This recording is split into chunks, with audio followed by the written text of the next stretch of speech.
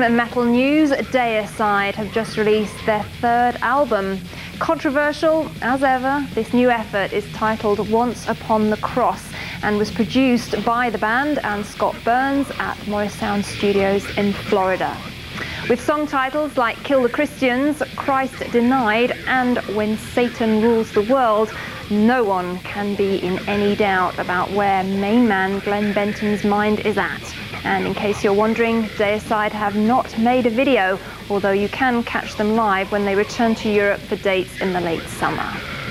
Anyways, we've got a first short break on the way right now.